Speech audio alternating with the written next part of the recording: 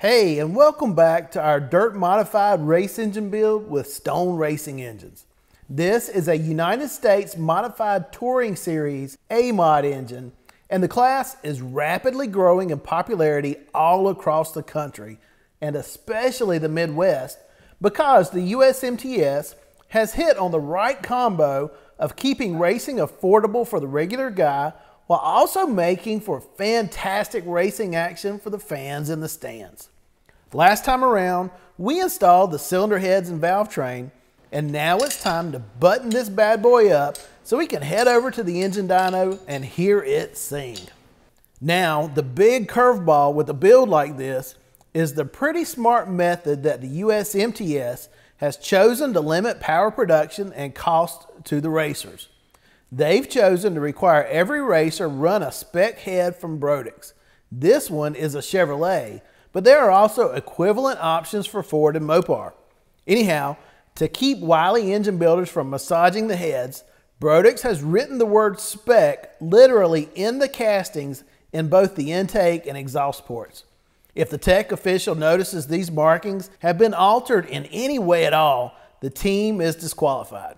Now, there's obviously other checks, but these spec markings in the most critical areas of the intake and exhaust ports are the big one.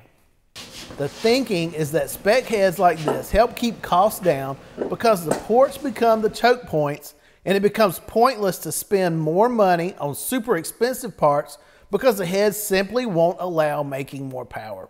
So a smart engine builder like Jamie Stoen is going to put a lot of thought into how to build the most effective engine around the strengths and limitations of these heads.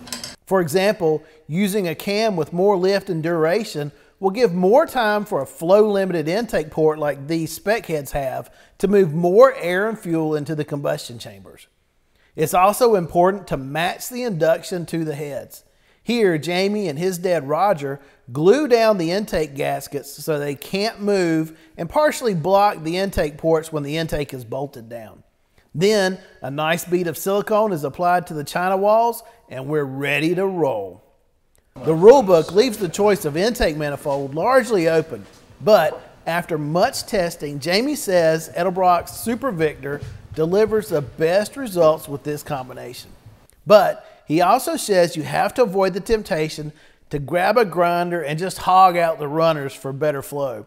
Instead, this intake package agrees with the smaller intake runners the way the intake comes out of the box to help keep the velocity of the air and fuel entering the intake ports nice and high.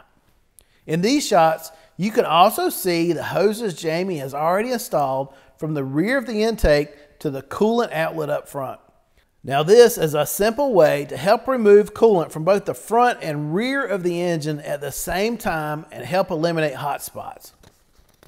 As we mentioned earlier, these race engines are run at the absolute red line lap after lap, and protecting against overheating is paramount.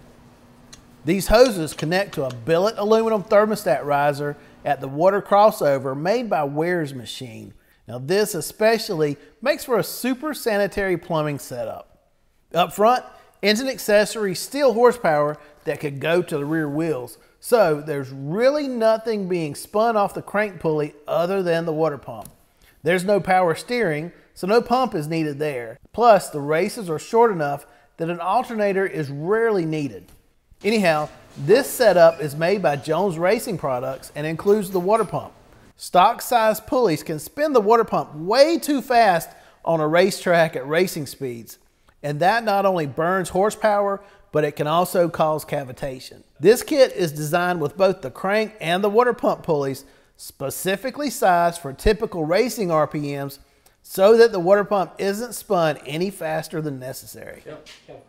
Kevco, the same company that provided the racing oil pan, also fabricates these high clearance aluminum valve covers. That AN fitting you see at the front is for the breather. An MSD Pro billet distributor will be used to route the spark. Jamie doesn't worry about installing the distributor so that the engine is properly timed right now. Instead, it's just stabbed into place so he can measure and cut the custom wire plugs. It's got to come back out to prime the oil pump later and will be installed correctly on the dyno.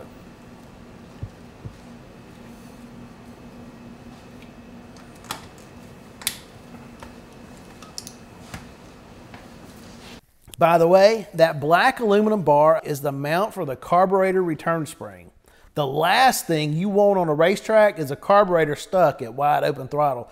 So that kind of stuff is taken very seriously. And the last thing to go on before we head to the engine dyno is the Holley double pumper 4-barrel carburetor. It's sitting on a 1-inch open spacer to help improve signal to the Venturis.